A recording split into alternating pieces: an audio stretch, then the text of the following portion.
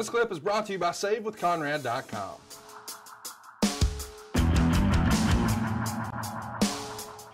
Well, on October 4th at a matinee show at the Asheville Civic Center and in a singles match, you took on Kendall Wyndham, who was substituting for NWA World Champion Ronnie Garvin. Garvin substituted for Road Warrior Hawk in the main event, tagging with Animal to defeat Tully and Luger. But I want to switch gears here for a moment, Arn. We know what you thought of Barry. What was it like working with Kendall at this point in time in his career? Kendall was talented. He really was. He was a good wrestler.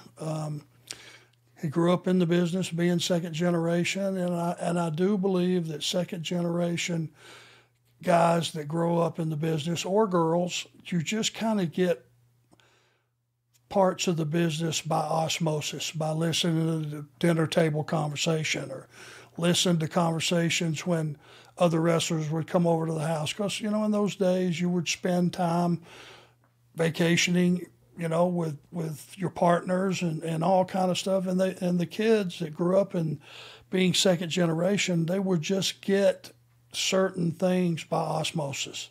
And I think Kendall was one of those guys because he was a very talented wrestler.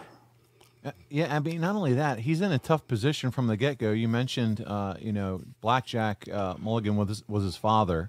But not only that, now his older brother is way over. So there's not just one, but two shadows kind of that he's got to come up in and try to be successful. It's not an easy position to be in.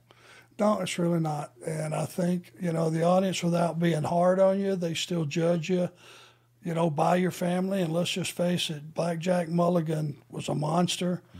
Barry got those genes, and was a smooth monster. So Kendall had a tough road to hold, but I think he did a good job for the amount of experience he had had.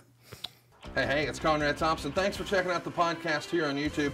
Be sure to hit the subscribe button and the notifications bell so you get a notice anytime we upload some new content.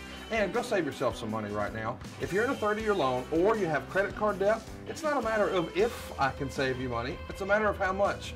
Find out right now for free at SaveWithConrad.com.